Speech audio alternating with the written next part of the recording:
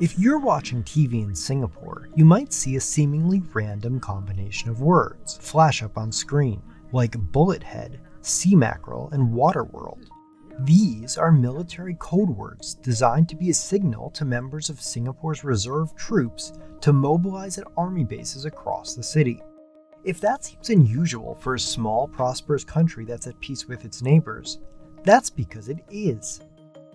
A city-state that's around the same size as New York City has built one of the region's most advanced militaries. Here's why this tiny island became one of the most militarized places on Earth. In 2022, Singapore's defense budget was over $11 billion, ranking it per capita among the highest in the world. By comparison, Turkey, a country with a landmass 1,000 times larger than Singapore, only spent $10 billion. Singapore is possibly the most densely defended country on the planet, with more troops, tanks, warships, and aircraft per square kilometer than any other country you find in the world. Despite close economic links with China, it has deep defense ties with the US, buying billions of dollars worth of American military equipment. This is the F-35, one of the most advanced fighter jets in the world. Singapore has ordered 20 of these planes and will be the first and only country in Southeast Asia allowed to operate these jets, cementing Singapore's Air Force as the most advanced in the region. Singapore's drive for military supremacy can be explained through its geography. It's surrounded by much larger neighbors and sits on the Strait of Malacca, Asia's most important shipping corridor and a vital entrance to the South China Sea. Singapore's founding prime minister said that in order for the tiny nation to survive, it would have to become a poisonous shrimp, meaning the island would have a military so powerful that larger powers would think twice before trying to attack. Singapore sees its defense investments as a signal to foreign investors that this place can be defended. Singapore has spent so much on defense that its military assets now far outweigh many global powers. Its navy is increasing its number of submarines to 8, more than both its much larger neighbors, Malaysia and Indonesia, have combined. The country currently has more than 170 operationally ready tanks. That's more than the United Kingdom, which is the world's 6th largest defense spender. In addition to the latest technology, all Singaporean men serve 2 years of mandatory military service. The history of small states is that, short of outright aggression, there can be an escalation in a period of tension where military force could be used as an instrument of diplomacy to coerce a smaller party or less defended party to abide by your whims. Singapore is a resource-scarce nation, largely dependent on imports for its water, food, and energy, and its small size puts it at a military disadvantage.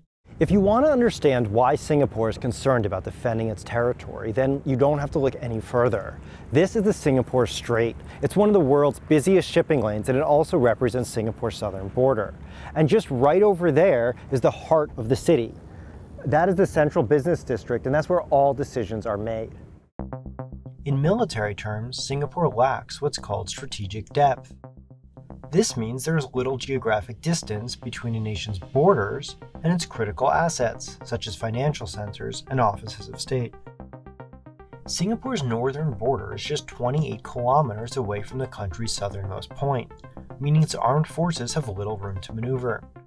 The country has 4 air bases, but Singapore's airspace is so small that pilots on training missions at some bases have less than a minute after taking off to turn before they enter Malaysia's airspace.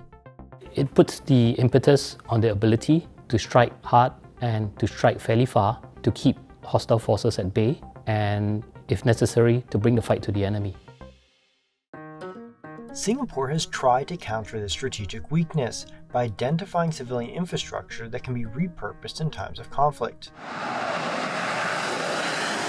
2 of its main highways can be converted into runways for jet fighters to land, should military runways be taken out of action.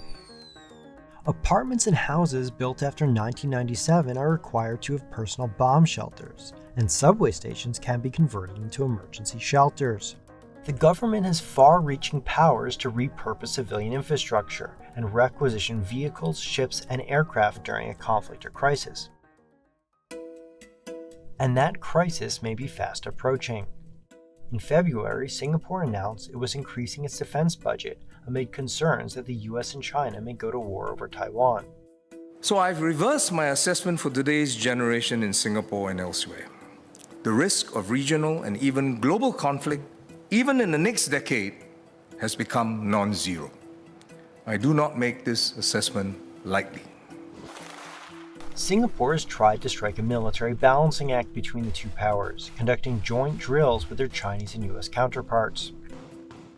The US military is allowed to use a port and airbase in Singapore for its activities in the South China Sea, making the island a key transit point for US aircraft carriers operating in the region. One somewhat doubts that Beijing would sit back and acquiesce if such bases are used to support the American presence in around Taiwan in the event of, let's say, a period of tension. Being a small trade-dependent economy, we will not escape any fallout from any Taiwan-China fracas. For Singapore, building up its weapons arsenal and flexing its defense readiness allows it to continue playing an outsized role in an increasingly volatile region.